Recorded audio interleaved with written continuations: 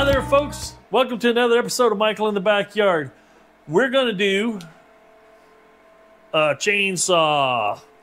Now, this Poulan Pro, little story behind it is I bought this when we moved here.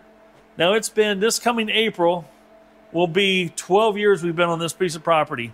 I bought it within 3 or 4 months of moving here, and I got it from it's an Orchlands. It's like a farm and fleet, or it's a small, I don't know what you want to call it, hardware store, so to speak. They have nuts and bolts and tires and all kinds of other stuff. It's not as big as a farm and fleet, it was smaller. But this thing here, they had it for sale for $99. Yes, $99. Now, I'm going to peek you down here. Underneath, stored back in here. It's been back there for a long time now. It's an old Homelight 360. They don't make them like that anymore. That one I had when I bought it when I was in my 20s. I've had it over 30 years. Wowzer. And it was about 15 years old when I bought it from a guy used. That thing was a workhorse. I actually have a 3-foot bar that thing will actually pull. But when I moved to this property, saw all the tree maintenance and the tree cutting I had to do right off the bat, at $99, I couldn't pass it up. And I said, why is this for sale for so cheap? Because it's a Poulan Pro 46cc, right? And they said, well, it's last year's model and we got the new models coming out, and you don't get a case or anything with this one. You just get to take the saw. I'm like, I'll take the saw. So I scooped it up. That thing has been an absolute workhorse. I haven't done a lot of things to it to be kind to it. Let's say that.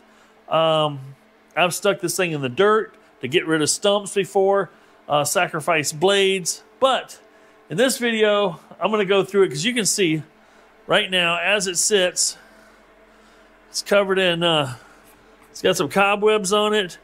It's just been laying around my shop here for quite a while. Now this has one of these jobbers here, spring's about half gone in it for adjusting your blade. That doesn't really give me much fits. But obviously this is probably the second or third bar I've put on this thing. And the chain on it is, yeah, it'll last me a little while longer. We can get a few more sharpenings out of it. But we're going to see if we can get her back in business here. I got to do a lot of cleaning up on it. And just for fun, I'm kind of curious how much fuel I have in it.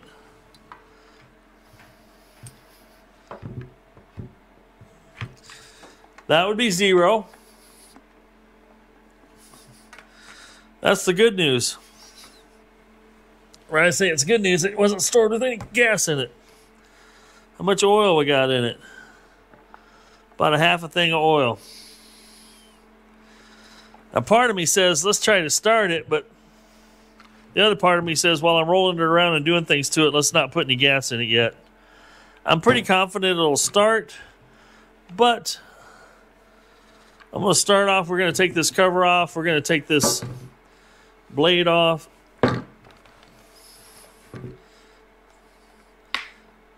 I'm not sure if they're still doing this on saws. I haven't looked at saws forever. But it's got this thing that tightens it down, and actually it works. I've had good luck with it.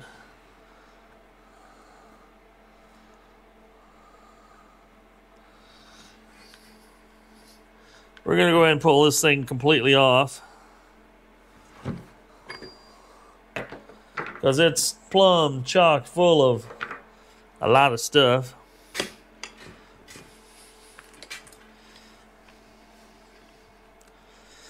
But yeah, we've got some trees to cut down. I'm working on a project in the backyard. I'm going to take a chicken house down. It's got 2 trees around it that need to go, because they're going to be in my way. Yeah, this thing is filthy. I'm not saying that the clutch could use a little replacing, but we might dig into that later. Let's make sure it runs first. We want to pull these screws off, and I don't believe I ever remember putting a spark plug in this thing for as long as I've had it. But the other thing I also make sure I do on all my small engines, all of them, without fail is I don't run any alcohol through my engines. This is all regular fuel, regular unleaded fuel, but no alcohol. Just the regular. And also, I always use full synthetic 2-stroke oil, whether it's the Steel brand or other brand. I was just over there checking to see if I had any 2-stroke oil. The other thing I also do when I mix up my 2-stroke oil, just because, you know, if you got a gallon of it, you may burn through that doing a few trees, but just for lemon year in and year out, you might not even burn through a gallon of a 2-stroke fuel. So I'll always just put the stable right in it, and it makes it last a lot longer. So we got this cover off here, spark plug sitting right up here. Looks like it's a torch torch R7, whatever that means. Well, I was gonna go look, but I'm pretty sure I don't have any of those. What else we got? Let's pull this air filter off. This thing looks like it could use a little bit of cleaning.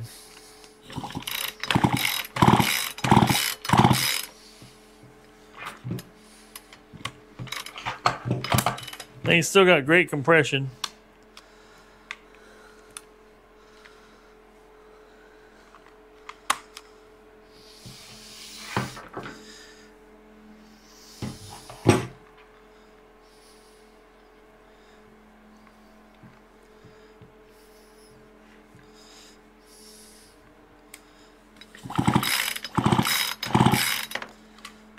I don't know if you guys will be able to see that or not. I don't know if I'll be able to get you at an angle in there. But the spark, still got good spark. Yep. So the cool part, if we got spark, we got compression, all we need is fuel. As long as that still works good, we're in good shape. These are all my spark plugs that I have for outboards and everything in between. But I'm pretty sure the smallest guy I got is still bigger than that. Yep, sirree. That's a JL 7LM Champion.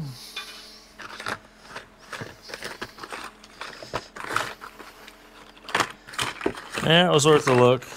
Didn't know. You know, you don't know till you don't know till you look. We'll get the solvent tank out. We'll clean up a lot of this stuff.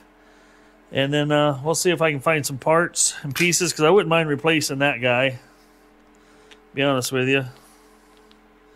Because that's just been in there a long time.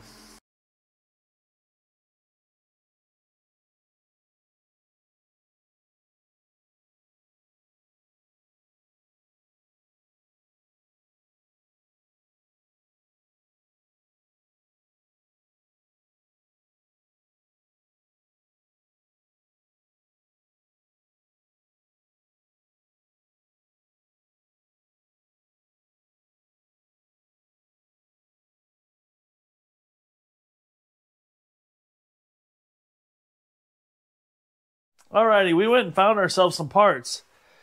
epartsreplacement.com, I believe is the name of it. I'll put it right down here. And there again, I'm not sponsored by those guys, but you know, part of the purpose of this channel and my other channel is to help hook people up with parts and avenues to get their stuff repaired and back on the road if it's a car, or back in the tree if it's a chainsaw, or back on the water if it's a boat motor, you know, stuff like that. So, oh, my nose is itching. You know what it is. Now, you'd be in here in the shop thinking, wow, Michael, it's sunny and, 70 outside. Nope. Inside here, it seems pretty peaceful. But outside, I went into the house about 2 hours ago, and everything was just fine and dandy. And then, 2 hours later, we got a good inch of snow on the ground. And the winds are blowing. Glad that's all outside. Very thankful I have a place inside that's, right now the heater's got it at 65, 66 degrees in here. So it's sunny and 66 inside. And I've got this shop well insulated. My little 7,500 watt heater, electric heater, keeps it warm enough. Of course, the electric bill, yeah, it's letting me know it's there when that happens. But I was able to go onto this website, found this part. All I had to do was put in right here, this PP4620 AVX by Poulan, and all the parts just go. So I was able to get me a spark plug, this little knobber jobber here, and I did clean this out with a solvent tank and blow it out. And this would probably last for another go round, but I got one of these coming as well as this clutch right here. This looks pretty good, but by the same token, I could put a new one on. And you can see how this one's gotten warm like they do. But yeah, I'm not unhappy with it. This all cleaned up really well. So here again, I'm waiting on parts, but I just thought I'd show you this for fun in the meantime. Let's get you put down over here so I can show you what I'm looking at. Now what you got here is a Black Max. It's got a bear on it. This still has the tag on it, folks. And I left it on there. I bought this chainsaw, golly, 2 years ago? Easily 2 years ago. And it still has the lock. Yep. And never have cut with it. Brand new. I bought this. Walmart had these things. They were like clearing them out, blowing them out, whatever you want to call it, right? And just adjusting the camera while I'm talking. And has a 16-inch blade with this little kidney kickback tip, which will most likely get in my way, so I'll take that off. That is a safety thing. Don't take yours off is what I'm saying. Don't do what I do. But, yeah, this thing here, brand new, $50. Never put fuel in it. Nope, not even once. I've never ran it. I got it home, unloaded. This is no joke. Some cobwebs from it being on the floor yet. In my parking garage, where I parked my car, we unloaded the car. This came out and sat on the ground, and it's been there for 2 years. At least 2 years. I'm pretty sure it wasn't last year. Might have been a year ago. I don't remember. But anyway, I've had it, and it's just been sitting here waiting. So this this afternoon, there again, I've talked to you guys about fuel. And the fact that I only use full synthetic. My local steel dealer that's in a town over, you can buy these aren't cheap. They're $17 for 6 of them. But they 2.6 ounces makes a gallon. That's 50-to-1 mixture ratio. But when I bought my steel weed eater, if you bought a 6-pack, it gave you like a 5-year warranty or some, don't quote me on that, but it gave you a ridiculous amount of warranty just for buying 6 of those. Because I guess their thought is, if you buy it, why wouldn't you use it since you already paid for it? So that's what's in here right now. And the only thing that hasn't been done yet on this particular deal is I haven't put the stable in it yet. So let's do that. Stable. Let's see. 1 ounce treats up to 2.5 gallons. So we'll put maybe half an ounce in it, eh? Oh, there's half an ounce. Boop. That fuel is now good for, how long is it good for? Keeps fuel fresh for up to 24 months. We got 2 years from now. Boom. Now, I will probably use this up before 2 years goes by, obviously, because I've got some sawing to do. But after the winter storm goes through, I'm not going to be cutting down anything until that's gone. So it might not be till spring. But why not get the saw ready? And in this case, I realized I had the second saw. I'd forgotten I actually had this upstairs in the garage. I'm gonna just mix it up a little bit. Oh, there's a little bit. This smells like cat pee. That smells better. Woo.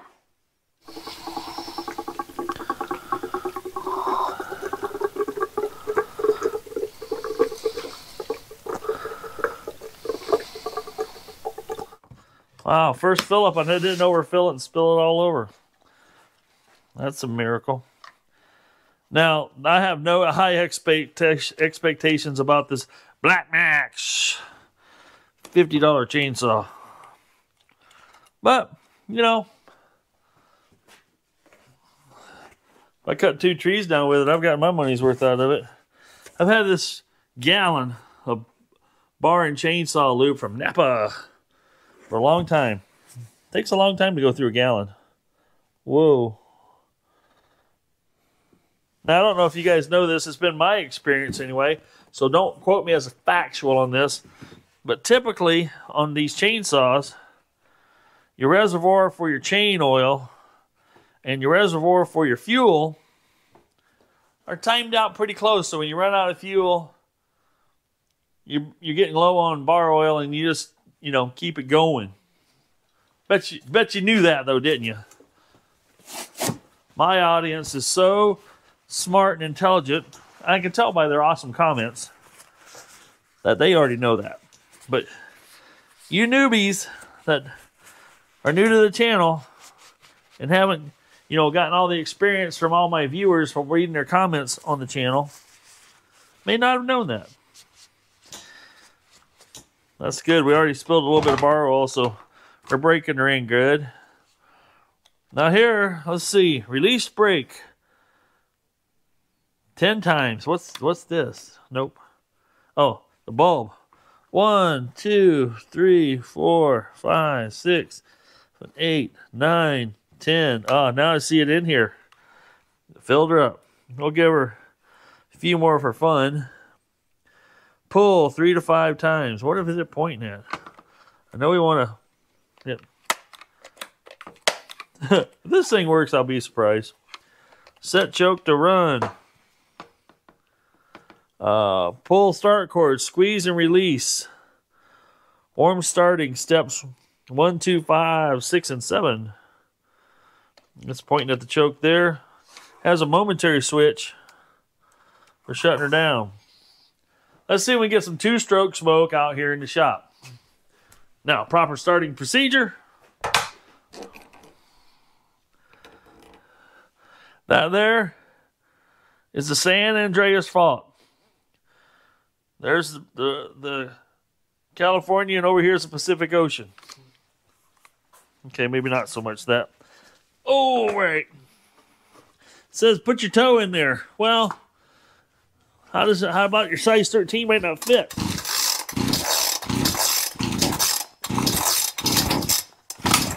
Popping. I hear it popping.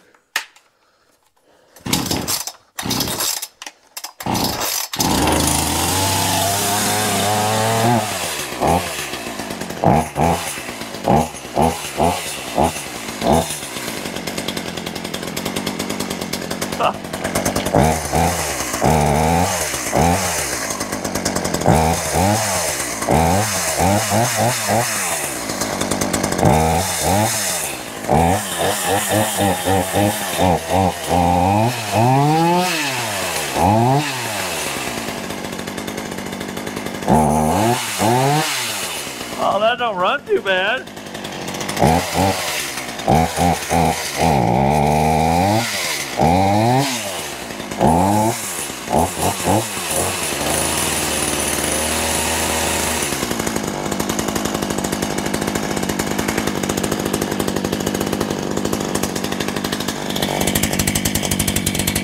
I got lube running on the chain rail.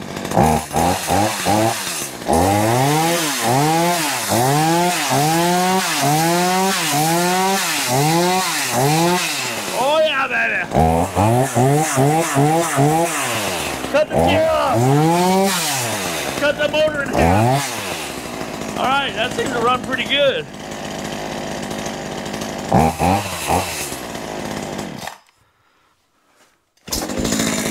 Not bad. Yeah, we got plenty of oil coming out now. See the bar. He's damp. He's running clear out here. Woohoo! I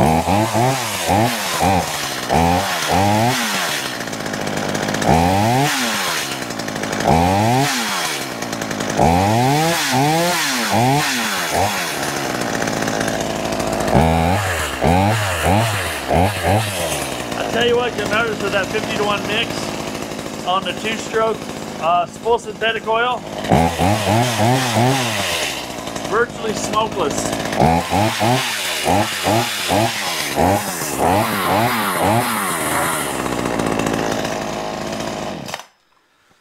Now for 50 bucks, a guy, let's see if the brake works.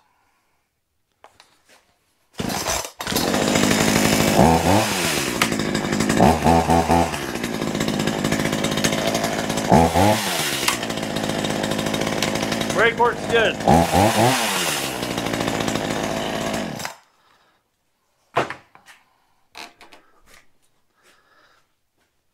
I already got $50 for the fun out of it. So, you know, what's crazy is this chainsaw here versus this Poulan Pro that I bought 12 years ago for $99. And I bought this one a year and a half, 2 years, no more than 2 years ago. Yeah. But like my left hand don't know I'm talking. But for 50 bucks, I can't complain. But you can tell the difference in some of the quality of the pieces and the plastic. I mean, there's a lot of plastic on both, don't get me wrong. But the thickness of the plastic is identical. I don't know what I'm trying to say. It just feels like the Poulan Pro has a little more to it. Not trying to sell you on either one. But yeah, they were closing things out, and it's one of those things, is it any good? Is it not? Am I wasting my money? Well, let's just see how long it cuts. Right now, it runs. The bar oiler oils, I don't know how many cc this is. Does it say anywhere on here? Just black max. Oh, what we got down here? We got little emission control, serial number, item number. Okay, display 38 cc. 1025 of 19.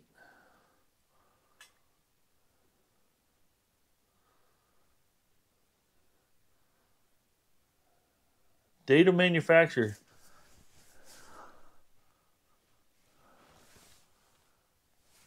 $10.25 of 19. So this is January of 2024. So it's a little over 3 years, 3.25 years old. God, has it been that long since I bought it? I just don't know. But anyway, we'll see what it does on trees. And it was a little something to do. Nice thing is at least it has this nice little black box. Blade guard pops on there. So yours truly don't accidentally sever himself. Okay. Well, that's good to know. Yeah, we got, like I said, this thing here is a gallon, and this took literally a few ounces. And like I said, this sticker's been on it since I bought it, or a little thing that says you need to oil it and what gas to use in 2 languages. All right, that's good. Now we can finally throw that away. Literally right over the trash can. And some days it feels like I couldn't hit the ground with my hat if I tried 50 times. All right, we'll be back on this video whenever I get my parts for the Poulan Pro and it'll run the same way it always has. I'm almost confident of it. As good as that thing runs, for sure. Yeah, that has a lot of trees on it. Mark my words, it has a lot of trees on it. We'll be back. Stay tuned. Blink your eyes one more time. I'll be back with more information.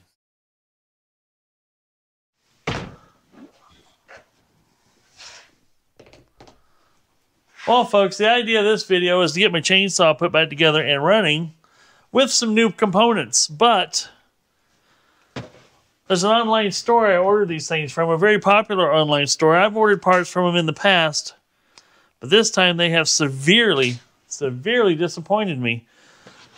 And I'm not going to bash them, but what I don't like is the fact that I ordered 4 parts. I ordered this piece, which is the clamp for here because the spring on here is weak, an air filter, a spark plug, and a new clutch. Not that this clutch was completely toast, but the fact that it, it's been on here a while. So I ordered these 4 parts, 7th of January. We're now into February. Halfway through, let's call it 10, 12 days later, I called this online facility and I said, hey, just checking in. When's my stuff going to ship? The lady promptly tells me on the phone, she goes, looks up my stuff and says, oh, it looks like we have 2 of your things in stock and the other 2 on back order, and we have no idea when the back order will be fulfilled. I said, okay. No idea, huh? She goes, nope. She goes, all you can do is wait. I said, okay. So just for fun, I checked my account, and I was just looking to see if we had, most companies don't charge your account until your product ships. Well, they've already debited my account for everything I have ordered. So bottom line is, guess stay tuned. I'm going to play the waiting game. I'm pretty sure my chainsaw can survive many more trees until I get my parts. Until then, I will reassemble it with old parts. Until then. Spark plug still has a good spark. It's burning pretty good. So we'll go ahead and get this back together. And see if she'll pop off for me. I actually don't want to put it all the way back together until I get my... What kind of fresh... looks like it takes a Torx bit or a square bit, or well, it surely doesn't take a Phillips bit. But anyway, we'll run this, and as long as we can, we'll go ahead and get the blade sharpened on it as well. Actually, what I want to do right now is fire it up without any bar on it to see, just to make sure my oil is going to pump through the thing on the side here, because it should be pumping some oil. Well, let's see if she'll fire up. Yep, that's on, that's on.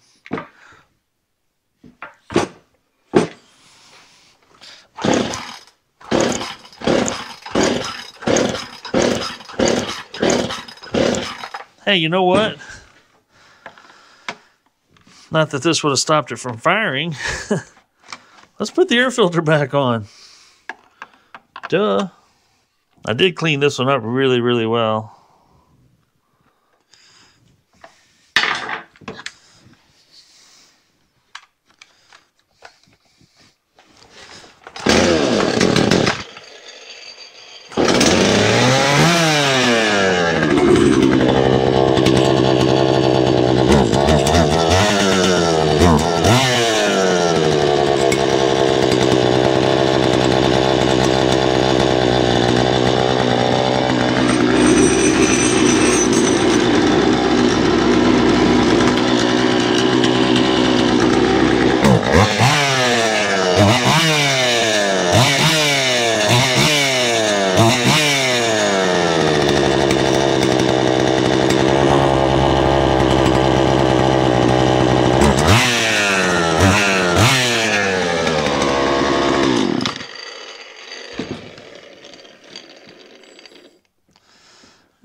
pumping action.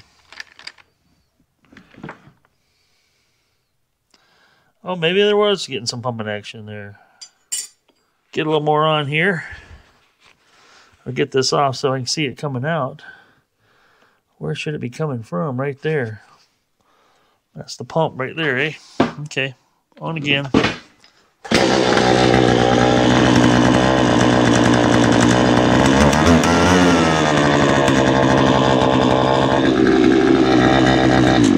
Oh yeah, she's pumping good.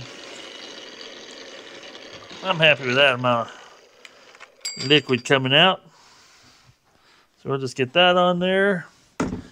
Got the old Oregon.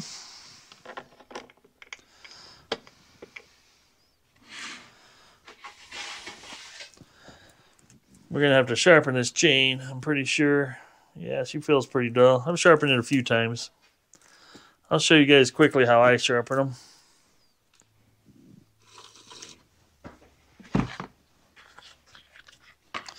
Now this one has the chain tensioner. It seems kind of cheesy, but you know, for the 12 years I've had it, it's actually worked pretty well. I cannot complain. Just got to make sure I get it lined up in the spot there. Now some of you might be saying, get yourself a Steel or an Echo. You're not wrong. I like those brands a lot. It's just this one came up at the one of those right place, right times, and the money was cheap, so I bought it. Now somebody's going to cringe when you see what I'm getting ready to do, but that's okay. Cringe away. Now I've got this chain actually too tight right now. That's for one reason and one reason only. I'm going to sharpen it. Now I'm not sure how you guys sharpen your chainsaw chains. But with me, I usually use I got little stones that you can buy at most of your hardware stores in the chainsaw section. A little round stone that fits your radius in here. And then I'll just get in here and sharpen them just like that. And I'll work both sides.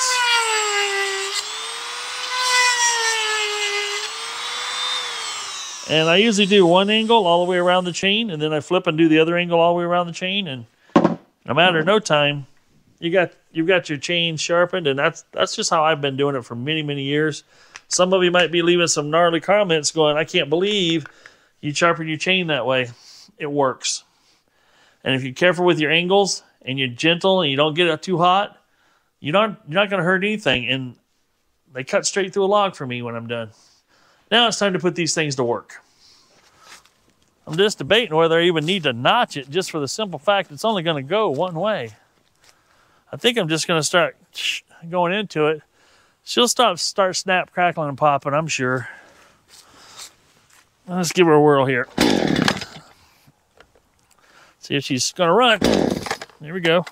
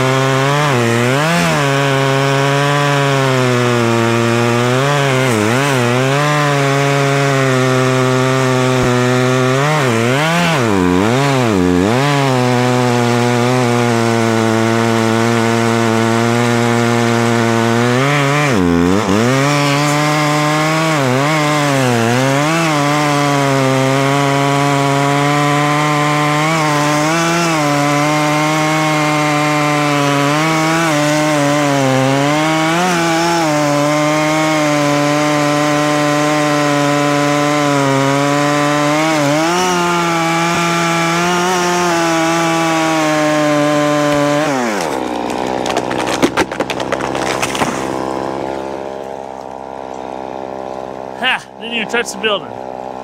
Sweet. On the log, baby.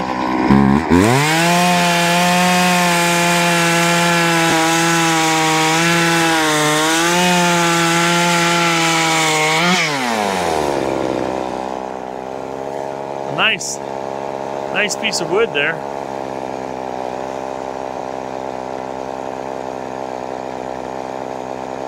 Well, let's get it limbed up. First off, how long did that take? Not very long. Love that popping sound it made. Is 303, 306. All right. I think part of me wants to go ahead and knock that old hickory down. See, we do that next.